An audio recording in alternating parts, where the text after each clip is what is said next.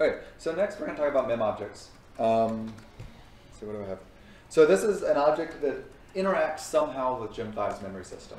And this is, you have to use mem objects to get the ports interface to work. And this is both the classic caches and Ruby is a mem object. The classic caches and the crossbars, etc., are all, each one of these are mem objects, so you can connect them up in really flexible ways. Ruby is one big mem object. But all the inputs to Ruby from cores are ports, and the output to memory is also ports. But Ruby is one big mem object. So mem objects can have these master ports and slave ports.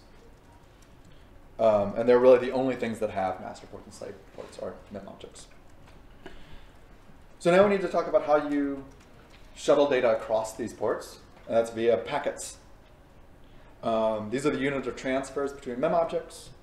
They pass between the master and slave ports. The same packet traverses the whole way. So when the CPU sends a request packet out, it expects to get the exact same packet back later as a response. Packets have a request, and this request is what you want, the address, and the command, not the command, the address and the address type, whether it be like a read or a write. And there are lots of other request types.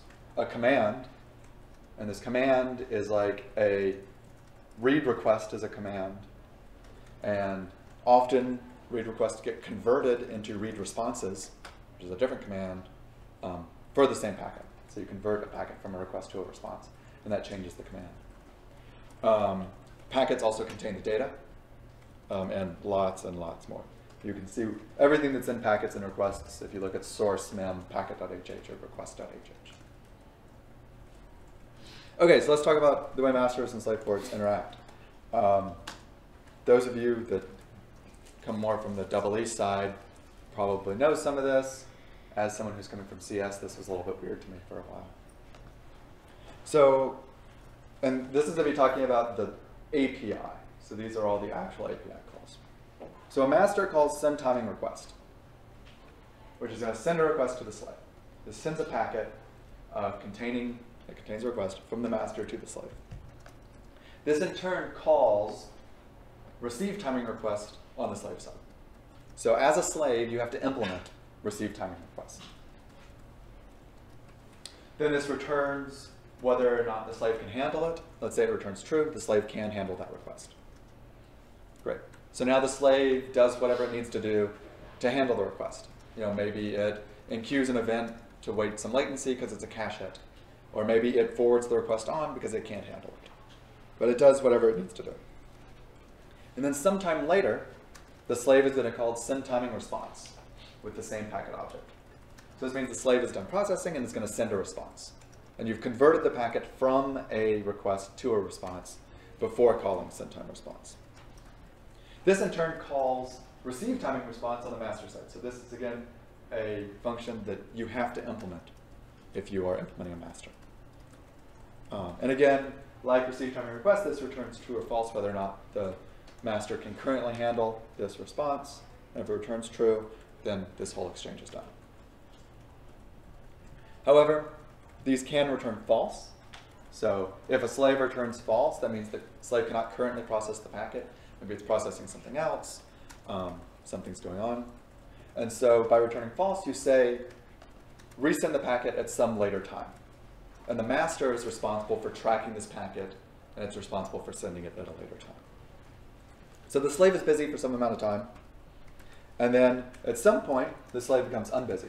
And whenever it becomes unbusy, it needs to call send request retry, which in turn, tells the master it can retry the packet, and this calls receive request retry on the master side. So you have to implement receive request retry. So receive request retry, then usually just call send timing request again with the same packet that the master was tracking, and then maybe receive timing request returns true. Maybe it actually returns false because someone beat you to take whatever resource was necessary. So you can sit here in this loop a number of different times. Questions so far? Yeah. So is the slave responsible sending back the retry, or can the master just wait for, say? The slave is responsible to. The slave must call send request retry. Okay, so the slave needs to keep track of who's actually sent me a request. Yes. So I can respond back. Yes, that's right. The slave needs to remember who it needs to send retry requests to. Yep. Any other questions? Okay. And the same thing can happen the other direction. The slave can call send timing response, and receive timing response can possibly return false, which the master is busy, and at some point the master then sends a response retry to the slave, which means the slave can now send it. So if you're implementing a slave, you need to implement receive response retry. And it works exactly the same way. Any questions on that really quick master-slave port intro? No? This is only for classic. So this is all of the classic caches and classic memory system uses this. Ruby also uses it in a limited sense. This is not how you communicate between caches in Ruby, but it's how the CPU communicates to Ruby, and how. So I wish I had a board. Yeah, it's so hard to teach without a board. So with Ruby, it looks like you have your CPUs up here. They send ports down into Ruby. Ruby is a big black box, which models some cache coherence protocol. And then on the other side of Ruby, you have memory down at the bottom. So then there's ports interface between Ruby and memory, and between the CPU and Ruby. Within Ruby, God knows what happens. It's a black box. I know what happens, but that's not something easily explainable. Yeah? So if I want to implement cache coherency, I have to use Ruby, or I can? So the classic caches provide cache coherence. So you can have multiple CPUs with multiple caches in the classic caches. It is Mosey coherence, and you can't change it at all. It's baked in, whatever it is. It's kind of snooping, kind of not, kind of magic. It's actually snooping with snoop filters nowadays. It does have snoop filters, but there are still some magic things that happen. Yes. It is not a full, detailed implementation of a cache coherence protocol. So Ruby has the detail. Ruby is what provides detailed cache coherence protocol implementations. Okay, so this interface. On the master, you have to implement these three functions and a few others. No, just those. Master, you have to implement these functions. Slave, you have to implement these. So we talked about some of these. The other ones, over on the slave, you have to implement receive functional. So functional requests are, some people argue a better name would be debug instead of functional. But it's used for, like, in SE mode, loading in the binary from the host into the simulator. You receive functional requests to load all that stuff into memory. Functional could also be used to inspect. So the way functional works is you get a request, and you just have to make sure that it functionally happens everywhere in the system. So if it's a write, every valid copy of that block needs to be written. If it's a read, you have to go find the canonical version of that block and return the value. And then there's get address ranges and receive range change. Range change allows the classic memory system, the crossbars, to know what ports respond to what addresses. So you have to implement those as well. They're usually pretty simple to implement. So with that, let's create a simple memory object. So we're going to take our hello object and turn it into a simple memory object. So we're going to have a CPU, a membus, and a memory controller, and then stick our memory object right in between the membus and the CPU. So we can do, so we can see how to implement this. So with that, let's start doing it. And this, we'll slowly go through this slide as we implement the whole API. Okay, so first,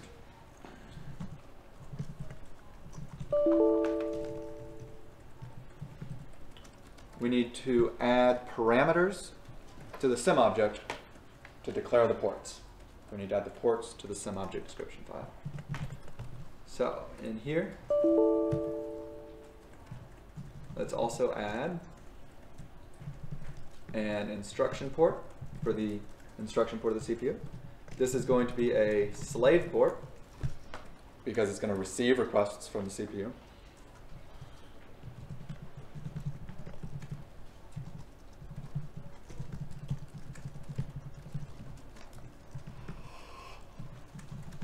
I would say almost always. I hesitate to say always, but almost always you're not going to have a default value for these ports. And that makes sense, right? Because this is how you get flexibility in your configuration script to hook things up however you want. So that's why it doesn't make sense to have defaults. We have a data port, which is basically the same thing.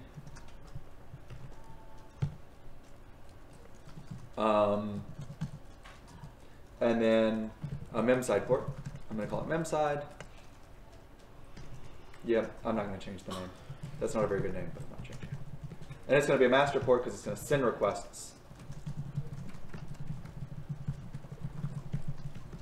to the memory system. So we've declared the 3 ports that we saw in that picture before. Okay. So now the fun part. Fun for some people. So we're going to convert our hello object. Instead of a sim object, we are now going to make it a mem object. So we're going to include mem object instead and do public mem object. Mem objects are sim objects. We'll leave the rest of this the same.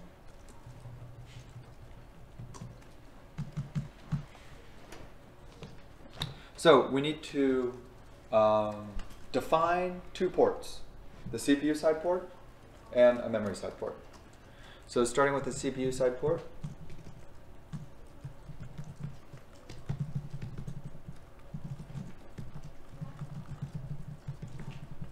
it's going to be a slave port.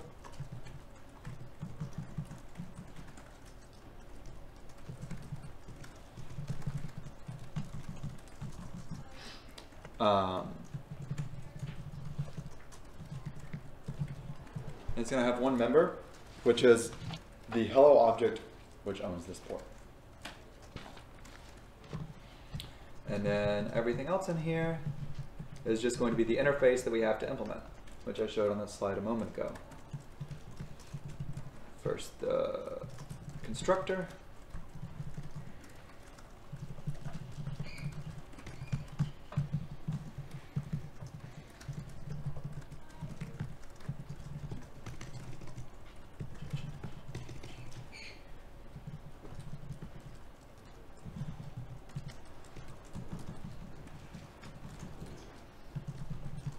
So you have to have a name for your port because the slave port requires a name. And then slave port also requires a memory object, which is the owner of this port.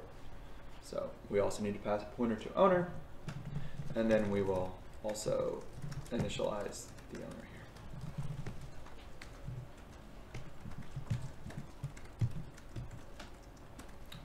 That's our constructor. And then the other functions that we need to implement.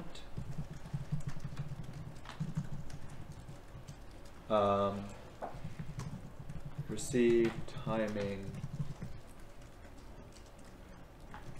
request, packet pointer, packet.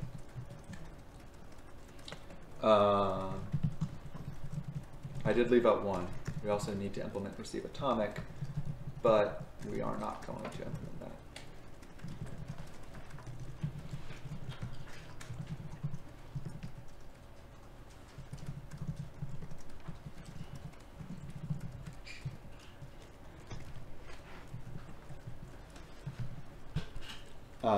So briefly, gem5 has a couple convenience functions for erroring. One is panic, which means something went wrong in the simulation, like something went wrong in your code that you didn't expect. And the other one is fatal, which means there was something that the user did in the config file, which is wrong, usually. Fatal is something the user did wrong. Panic is something that you didn't expect to happen at a high level. So we also need receive functional.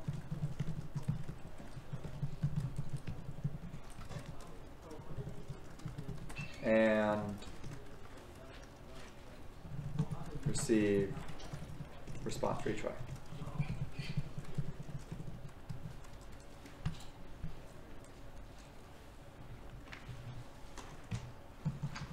And these, you can use or you should use override here, but I'm not going to go back and do it. So this is the all the API that we need to implement a CPU side port. Mem side port is pretty similar. I'm going to go ahead and define that here too. But it's going to be a master port.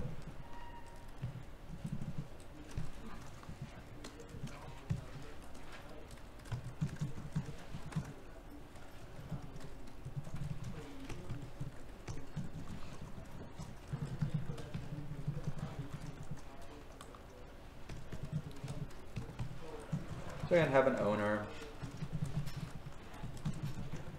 a constructor, which looks basically the same.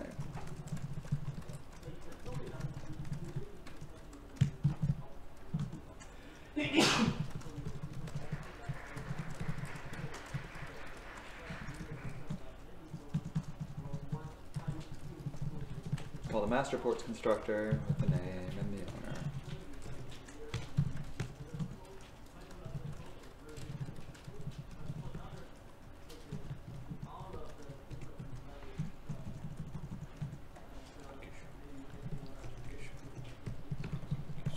And then for this API, we need 3 functions, which are receive, timing, response.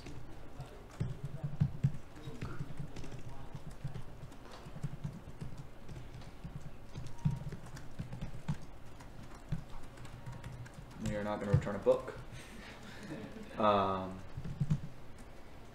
Receive, request, retry,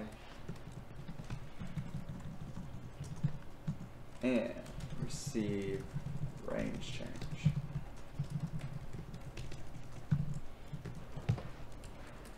Cool. So that was fun. Any questions so far? I think my chances of typos are going up a lot right now. Okay, so we have these two. We've defined these 2 classes. Now we need to use them. So we're going to have 3 ports in our object. A CPU side port that we're going to call instaport. A CPU side port we're going to call data port. And a mem side port, which we are going to call memport. So these are going to be instantiations of these classes that we created. And finally, since we're a mem object, we have to implement the mem object interface, which consists of 2 functions.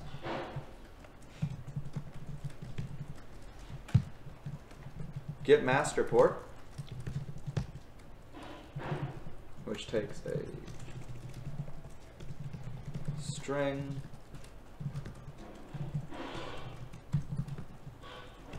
and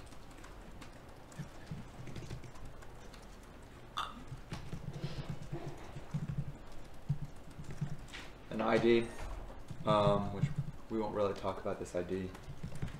I talk about it in one of the chapters in the book. So it takes 2 parameters, and then same for the slave port, except with the word slave.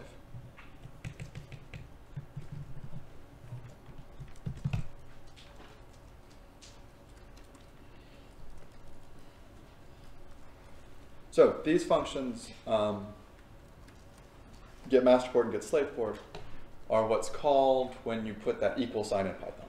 So if you say one port equals another port, these two functions get called, and we'll see how they're implemented here in a second, which then return eventually references to these things to get things all connected up.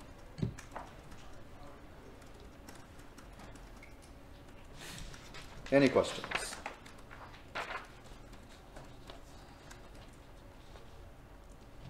Okay.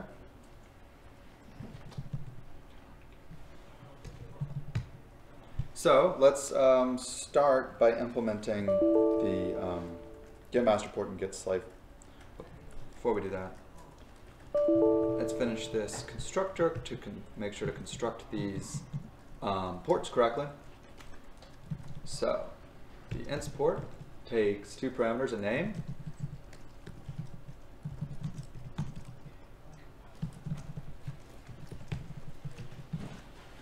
and its owner. So here we're using params name, which this is automatically populated as whatever the variable name is in Python for this hello object we created. So in our example so far, it would be hello JSON. So that's params name, and then dot, and then the name that we called this in Python. And the Python sim object declaration is this dot inst port, and that's the name of our port.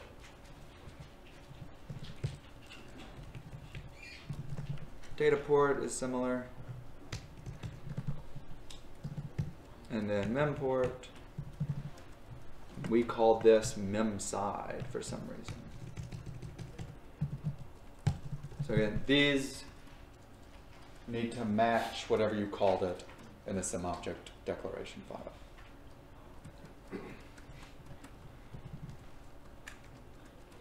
Okay, so those are all constructed. Now let's define these two functions.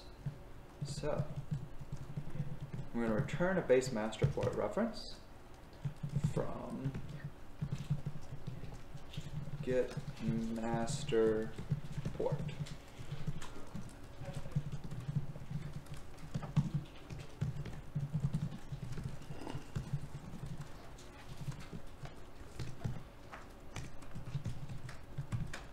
So what this function does is this function gets passed some name. You check to see if that name is the name that you're expecting. And if it is, return the port. Otherwise, send it up the chain to see what happens.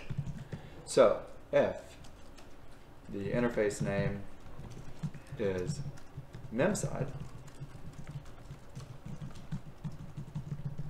return memport. Otherwise,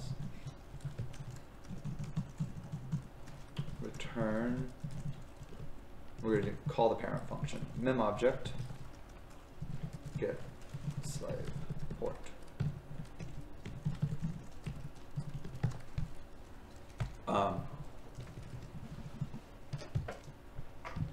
I talked about this in the cache chapter, but this port IDX is used for vector slave ports and vector master ports.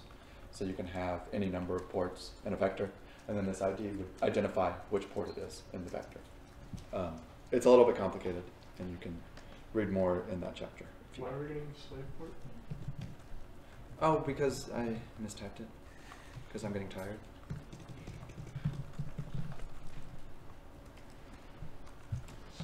Because these functions look so similar that it's really hard not to do that. Okay, so then similarly for slave port, thank you for pointing that out. Returning a slave port. Get slave port.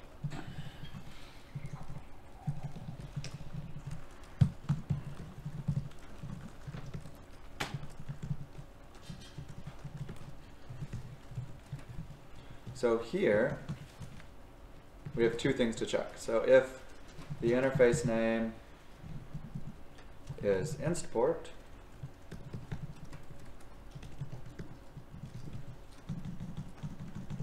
return instaport. else if it is data port,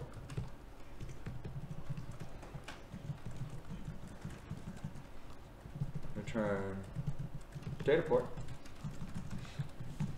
else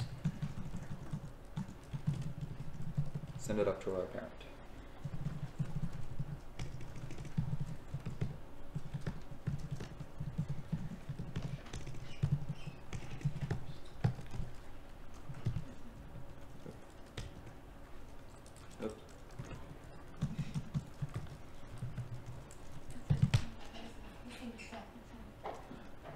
What did I miss? That's him. That's. Oh, thank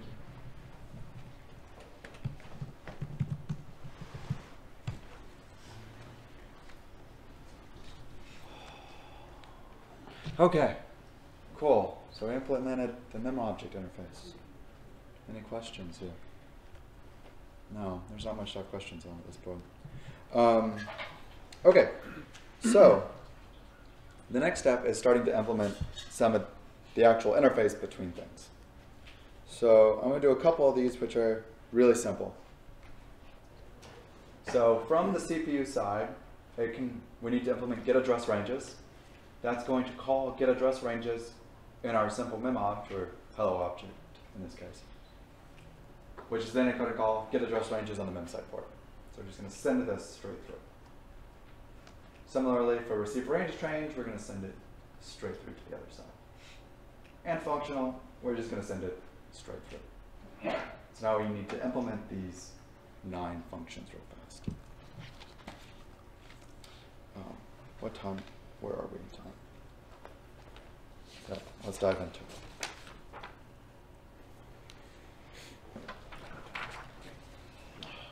it. So,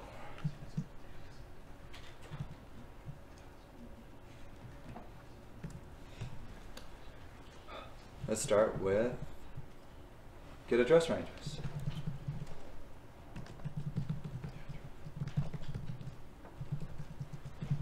So on the CPU side port, we need to implement getAddressRanges.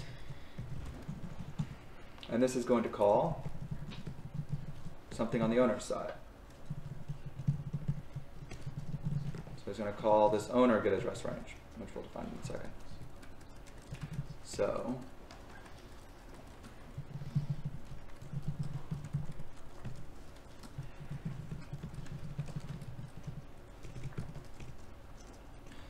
getAddressRanges const for some reason.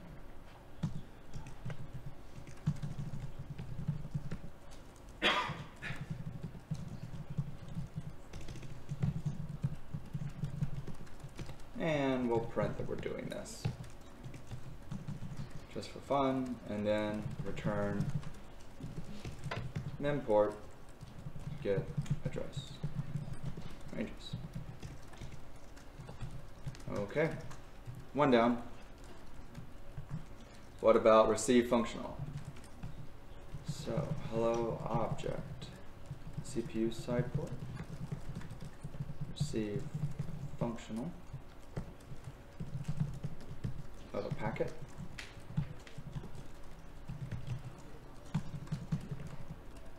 Return owner handle function.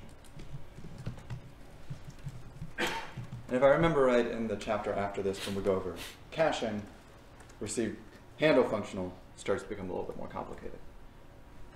So now to implement handle functional,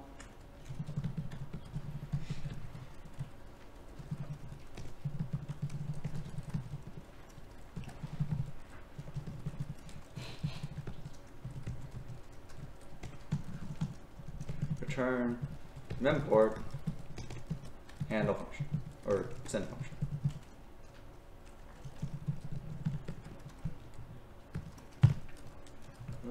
Need to pass the packet here. So functional is actually just a whole call chain that goes through the whole memory hierarchy to figure out where it needs to functionally do updates or get data from. So if this object was holding any state or anything, it would need to check the packet and see if it needed to update its state or read from its state.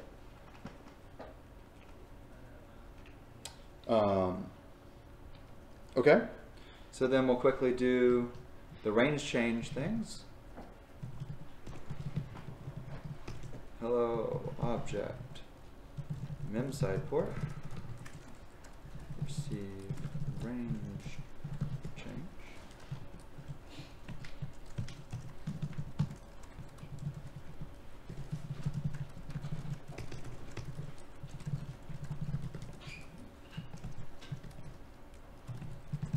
And for the owner,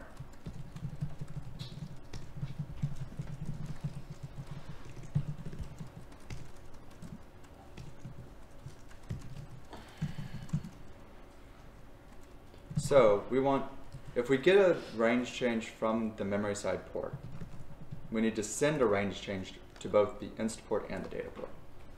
So we're going to send a range change first to that port.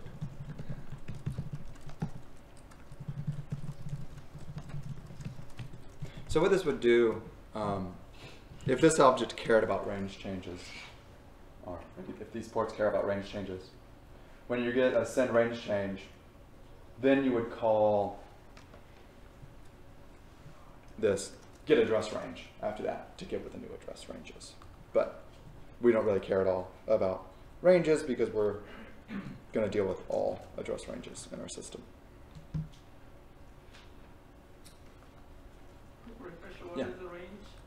A range is a range of addresses. So we did like an address range for our system was 0 to 512 megabytes. It could also, there can be really complex ranges. There can be like interleaved ranges where it's 0 to 4 gigabytes for every other block or something. So you can have complex ranges as well, interleaved with different bits. Any other questions? No, this is a little bit slow, isn't it? So before we forget,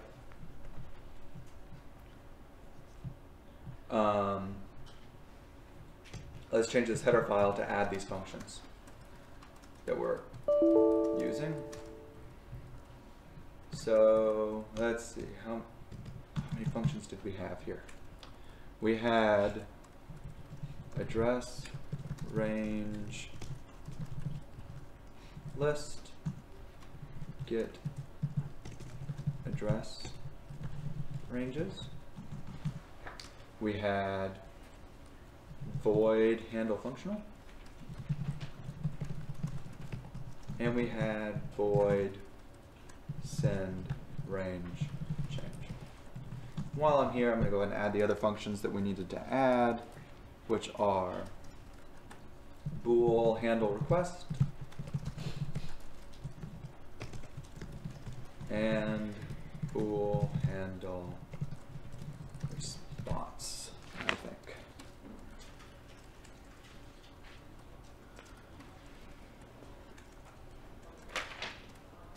Yes. Okay. Cool.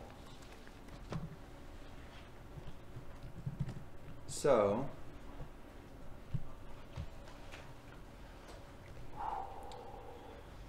now we're going to go through the request path now.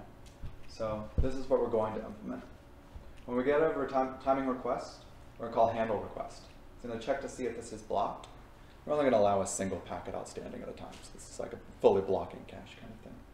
So if it's blocked, you're going to return false. Otherwise, we're going to set block to true and call send packet on the memside port. This send packet function we're going to add, and it's going to take care of all of handling whether or not packets can be sent or not. So it's going to call send timing request. If this fails, then it's going to save the packet, and then receive request retry, it's just going to try to send the packet again. So really simple little flow control.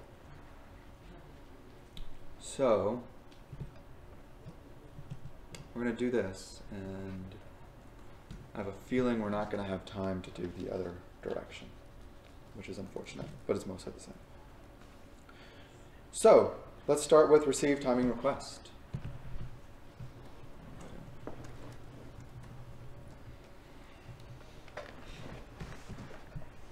So bool, hello object, CPU side port, receive timing request.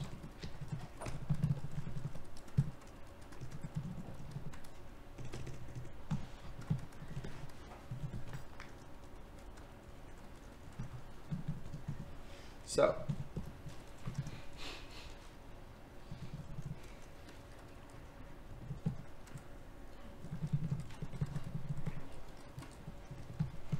we'll see why I split this up into an if statement here in a minute. So if the owner can't handle the request, we're going to return false.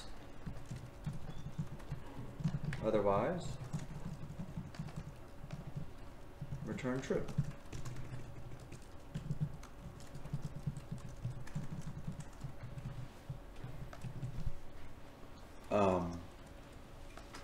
Tell you what, we'll do this right now. So also, if the owner can't handle the request, we're going to save some information that we need. Oh.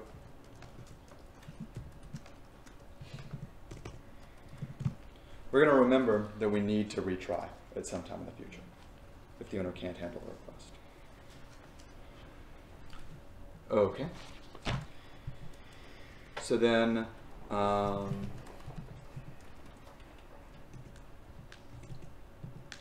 let's do handle request.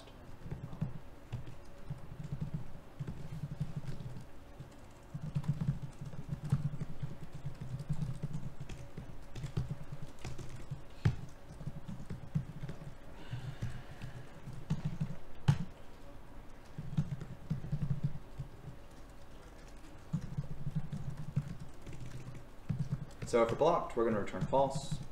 Otherwise,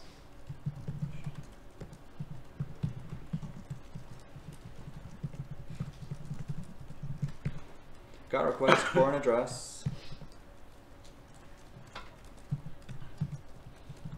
I'm going to print this address. Oh, that's backwards. Packet. Get address. That's the address of the request. And then we're going to set block to be true. And then send the packet on the mem port, and then return true.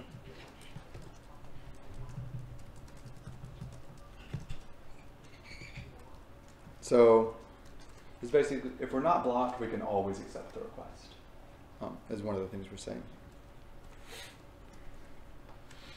So first, send packet.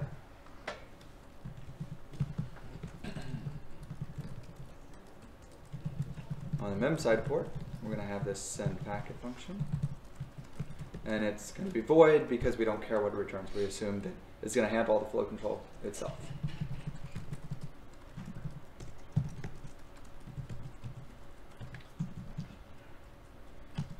Then we're going to call send timing response, or request, sorry. Call send timing request of this packet.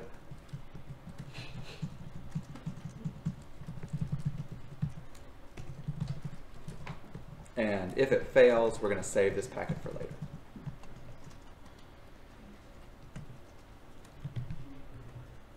So then, finally, we're going to implement receive request retry.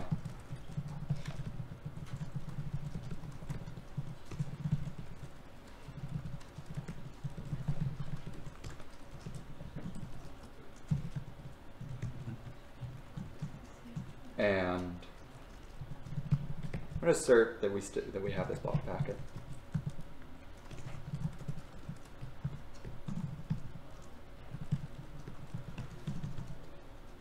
And then grab the packet.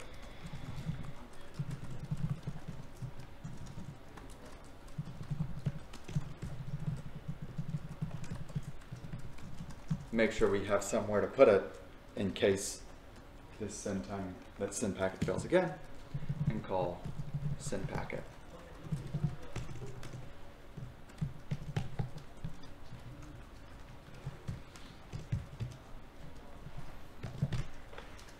Okay, the name of the function. What was that? The name of the function. Oh, you're right.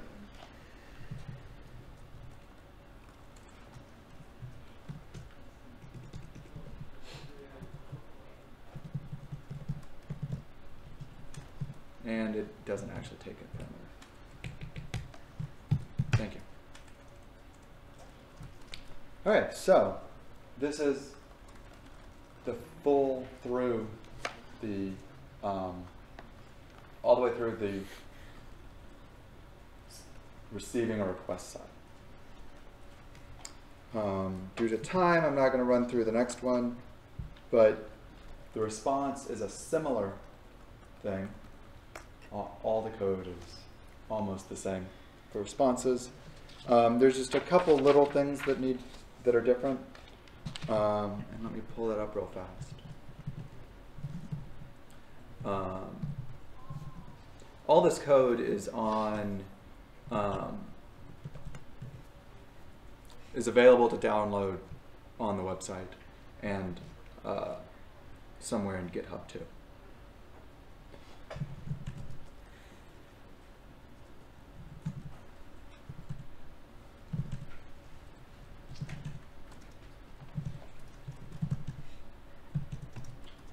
So on the other side, I'm going to look at handle response.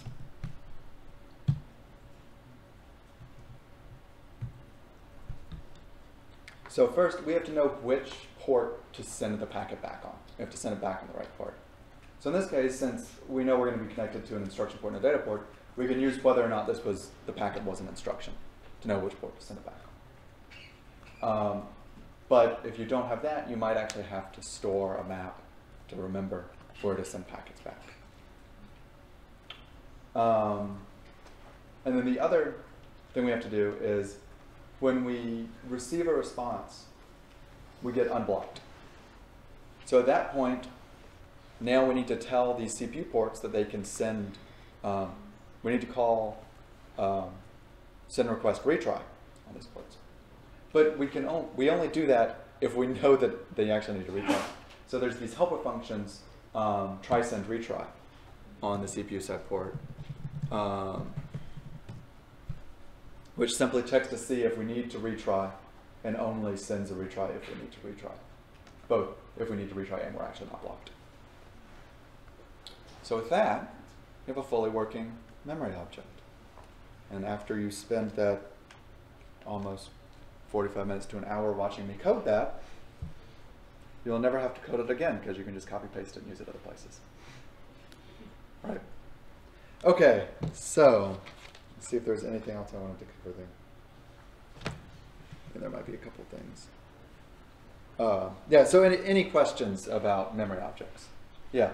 So it seems like the ports largely just forward requests between memory objects. Is there Yeah, so the ports are like this, and like over here. There's like two peer port and two peer port. That's what the ports are. And then this stuff here, while it was really boring in this example because we were just forwarding back and forth, this is where all the meat of a sim object's code would be. So if you're a cache, in handle request is where you would implement the cache part. And in handle response is where you would like insert things into the cache, for instance. And in the book, I actually implement a full uniprocessor cache, building off of this code here. So is there kind of a predefined port that we can just use, or do we need to do this? You need to do this whole thing every single time. Okay. That's the short answer. And the reason is that most objects are going to have different ways to do flow control, depending on what the object is. The flow control really matters on an object-per-object basis. Yeah. There are some ways you can cheat. There are these queued ports, which allow you to totally ignore this flow control in a queue port, but they have infinite queuing in them. So if you care at all about back pressure, and really modeling any kind of bandwidth, you can't use a Q port. One of the places where it's okay is, for instance, the DRAM controller uses a Q port for responses. That's okay because all the path pressures would happen on the request side. For responses, surely the cache receiving responses is going to be lower bandwidth than it's sending responses to the DRAM controller, for instance. And there's a couple other ports that are already implemented, which could be useful for functional only things. I think a translating port, for instance, that translates virtual to physical. Any other questions here? But yeah, I know it's a lot of boilerplate code. I wish there was a way for me to present it in a slightly more interesting way. But it's important boilerplate code that you actually need to understand and need to use every single time you make a mem object. And hopefully this will help you understand when you look at these mem objects how the flow control is happening in them. I tried to encapsulate most of the flow control in the actual port definitions themselves. Not all objects do that. Any other questions here on imports? Yeah. So it seems like it's very easy to get the diagram all mixed up. Okay. What would you do if you got some connection incorrect and your system is not working correctly? Because I was coding this quickly, a couple things. One, defensive programming. Use lots of asserts, and then there's also this panic if that you can use, which is kind of like an assert, but a little bit more flexible. Use lots of defensive programming, lots of dprintfs. So like as I code, I put in all sorts of dprintfs. And then when something doesn't work, I turn on the debug flag and trace through to see what's going on. As far as like getting things mixed up here, for the most part, you would notice when you compiled, it would be pretty angry at you. But yeah, this is hard. And even when I was implementing this simple mem object, it worked fine with the simple timing CPU, but as soon as I hooked up the O3 CPU and there were multiple requests at the same time, everything broke. And it gets especially hard when you're trying to track down these flow control issues. Lots of dprintfs is all I can say. And GDB is really helpful too. Yeah? Does this single channel handle both read and write to the same memory? Yeah, it's up to you. It's just packets that come in, and then up to your memory object how you handle reads and writes. So, say you wanted to reads were twice as fast as writes. You would delay for half the time on reads that you did on writes. And again, the cache has better examples of that. Any other questions? Okay. So I have a few more slides about some higher level gem5 stuff. But while I'm going through these, think about any other questions that you might have just on gem5 in general. And we can spend a few minutes at the end talking about that.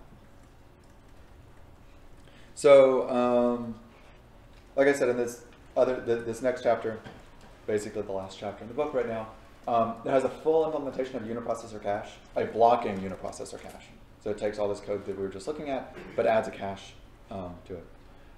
It shows some good emulation concepts of like when you're doing this kind of simulation, you can cheat really good. So for instance, I just used an STL map to store everything in the cache. So it's fully associative STL map. And so you can cheat like that, but you have to be careful. Make sure you're cheating in ways that it's okay to cheat in. So you still need to model the delay of accessing the associative array, for instance. And then this also covers how to use vector ports, how to use clocked objects, and then upgrading and creating packets. So for instance, if you get a 64-bit request from the CPU, but you need to insert a whole block into the cache, you have to upgrade that to a 64-byte request to send it to memory. If you're looking for a good project to really get your feet wet in this kind of stuff, I would suggest taking this code I have for a blocking cache and making it non-blocking, adding MSHRs to it. That would be, it'll be surprisingly complicated. But I think it'd be a really good exercise. I haven't done it, so maybe it's actually really hard. I don't know. Okay, so a random assortment of other gem5 things. So gem5 supports a ton of ISAs. ARM, as an x86 user, I'm sad to say ARM is probably the best supported ISA in gem5. And that's thanks to ARM research. We got lots of contributions there, and it's really stable, works well. You can expect most things to work when you're using ARM. x86, the implementation is very complicated. I was telling some about a bug that I just ran into in the x86. Yeah, the ISA still has bugs in it sometimes. But it's x86, so it's really useful when you're sitting on an x86 machine. You don't have to cross-compile or anything like that. RISC-V was just a recent contribution. We have SE mode working. If you're interested in RISC-V and want to get full system mode working, that would be amazing. Thanks to Alec at UVA, who implemented all the RISC-V stuff. So I think that's really exciting that we have RISC-V support now. And then we also have Alpha, MIPS, Spark, and Power, all of which are never maintained and hardly supported. But we have them. How much do you love Alpha, Steve?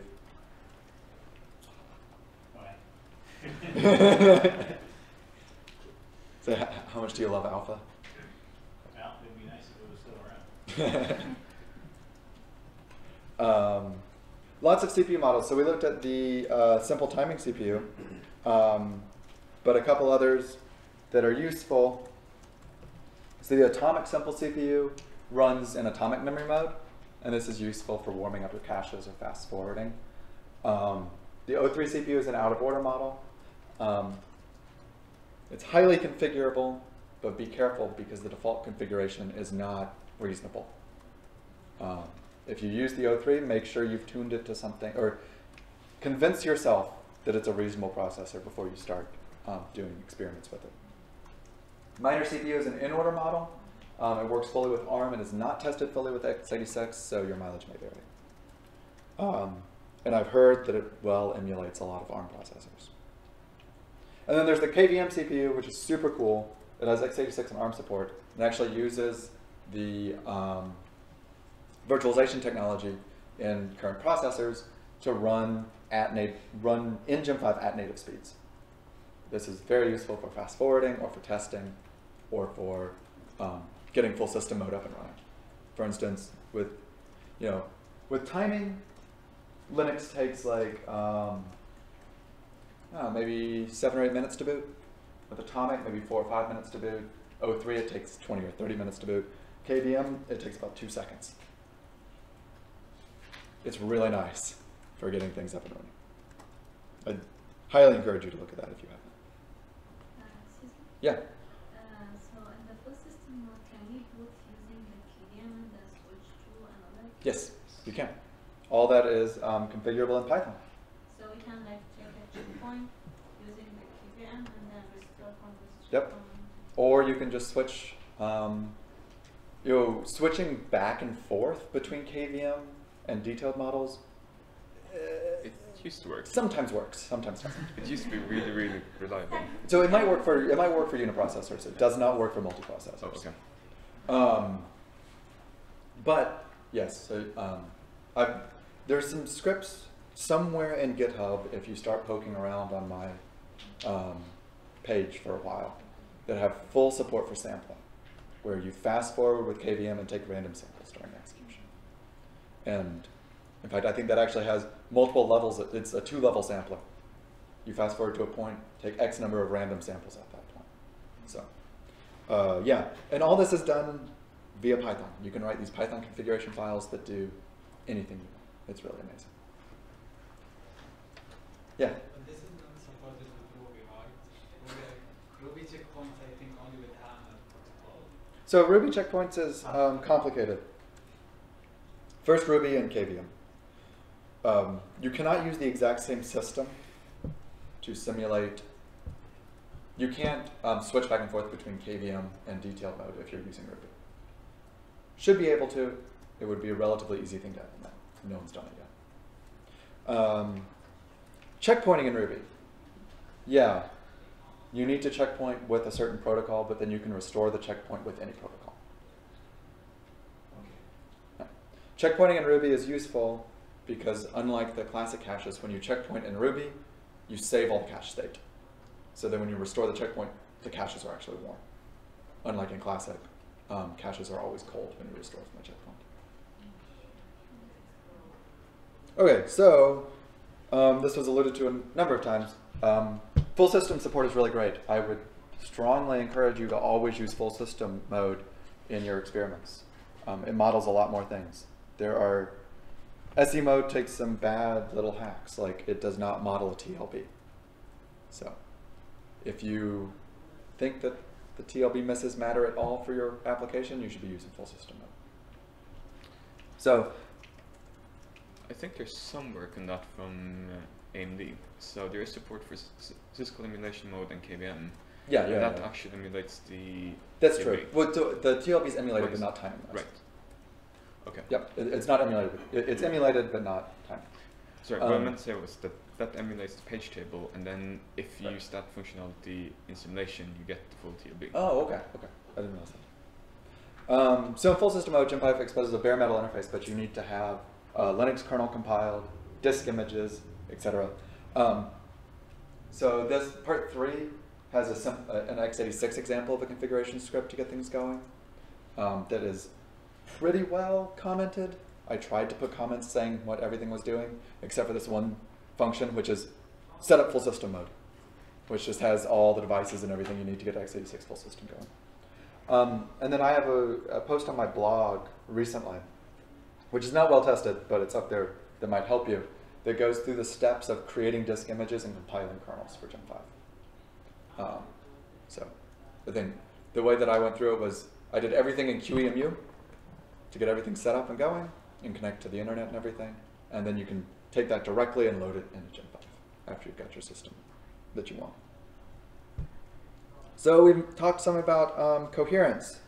So the big differences between the classic caches and Ruby. So classic just models Mosey and is mostly snooping based. Ruby, you can model any protocol, snooping, directory, tokens, whatever you want. Classic is a hierarchical protocol. And that's pretty much the only thing that allows.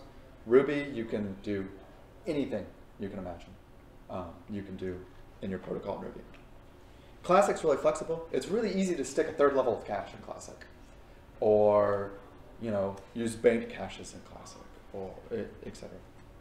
But in Ruby, your cache hierarchy, whether you have like an L1, L2, so like private L1, private L2, or private L1, shared L2, that kind of stuff is baked into the coherence protocol, which makes sense. It kind of has to be. But that means whenever you're using these Ruby protocols, they're not flexible. And it's really hard to just throw in an L3 cache, for instance. Classic provides a good baseline for most of your chip multiprocessor studies. So if you don't care how the coherence protocol is implemented, use Classic. If you're modifying the coherence protocol, use Ruby. If what you care about is coherence, Ruby is your answer. You can see a bunch of protocols in source mem protocols. Slick is what these protocols are written in. It's a domain-specific language for coherence. There's not much documentation. I'm sorry. But there are lots and lots of examples in there. Some good, some bad. Good luck trying to figure out which is which. Writing more about how to use Ruby is on my to-do list, but it is unfortunately relatively low on my to-do list. So a question about Ruby. You mentioned that it's fairly inflexible if you want to add cache levels and stuff. But say that you want to add another master, like another CPU. Yeah, so as long as if you're adding just more CPUs, it's fine. Okay. No problem. You can add more controllers, but you can't change what the controllers are. And another thing about the interconnection between the controllers. In the Ruby, I believe that you can use any. Yeah, that's true. Ruby interconnect is very flexible. The classic interconnect is basically crossbar-based interconnects. Ruby, you can do crossbars, point-to-point, mesh. There's one called cluster, which makes clusters and then does crossbars between clusters. Yeah, it's very flexible. And then there's two different network models in Ruby. There's the simple network model and also Garnet, which is a much more detailed network model. Yeah, it's complicated. There's a lot of code there, but it does a good job for what it does. So I have a specific question. I don't know if that's you answer this, but in the Ruby, if you're using a mesh network, is it possible to run as a by-3 mesh? Because when I tried it, it's gave me like a panic error. We can talk more about it offline, but Yeah. just as a quick general statement, the Ruby topologies assume some protocol often. So again, like if you want to set up a mesh, you have to know which controller is going at which location in the mesh. So it's not very flexible. And especially when you're using command line parameters for SE or fs.py, you're not going to get what you expect when you just use command line parameters. I almost guarantee it. But in general, you said the panic error means that something you're not expecting. So it's Yeah. something in the configuration or? Yeah, it's really hard to, with Ruby. It's hard to say. But again, like if you're doing Ruby and you're stepping just a little bit out of the norm, I would strongly encourage you to write a configuration file from scratch. It's going to be hard because no one's done it in Ruby ever. So there's not much scaffolding there, but I really think that's the right way to go about it. Okay, quickly, since we're kind of out of time, there's a bunch of device models. There's a GPU model that AMD recently released, which runs HPCA. There's a bunch of devices for full system simulation, including Ethernet, which allows multi-system simulation. IDE controllers, a no-Mali GPU, which allows you to run graphics things even without a GPU. And most of these devices are functional only. They have a little bit of timing components, but they don't model anything real. So be careful if you care about the timing of devices. For instance, the IDE controller, there's just no timing. And then there's a bunch of other features as well, like probes. So you can insert probes into the CPU to get an idea of what's going on. Tracing, you can do tracing support at any level in the memory hierarchy. You can connect GDB remotely to the process that's running in gem5. Dynamically linked binaries work in SE mode now, at least if you're in x86 on Linux. There's some support for power modeling and PMU, especially for ARM stuff. And there's tons and tons of other features as well. So I want to quickly say that you should take things that gem5 says with a grain of salt. It's a tool. It's not perfect. Models are not validated against real hardware in most cases. At least you can't guarantee that they are. And there's this really good paper, Architecture Simulators Considered Harmful, that just talks about the pitfalls of using simulation in general. And of course, there are bugs in gem5, which when you find one, I hope you commit a change and fix it for us. So finally, getting more help. Gem5 Wiki, my book, which is available at learninggem5.org. And then the book is also on GitHub, so if you see mistakes in the book, please send me a pull request. Or email me, but I would rather a pull request so I don't have to do it myself. Then there's the mailing lists. Gem5 Users is for general user questions. Gem5 Dev is mostly for code reviews. We also have high-level discussions of Gem5 directions on that as well. And then there's also this Gem5 QA, which is not the greatest place to get answers. A few people stalk it, but not many. So with that, kind of out of time. Anyone have quick questions? Really pressing? Yeah. Okay.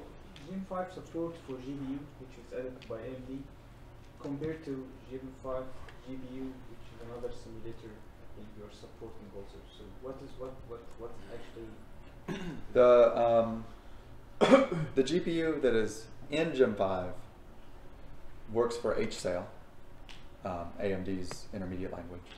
You have to use OpenCL, I believe, to compile the HPCA, and then it works with Ruby. They're very similar. Gem5 GPU works with CUDA instead of OpenCL and uses PTX instead of HCL. I would say the GPU model in Gem5 GPU is probably more detailed since it's based on GPGPU sim. and they have different protocols. Yeah. Yeah. We can talk more offline about specific differences. Any other questions? All right, so that's all I had. Thank you for attending. Please come this afternoon where we are going to sit down and code. This coding sprint thing is exciting, I think. So now that all of you have some exposure to how this works, how gem5 works, we have a bunch of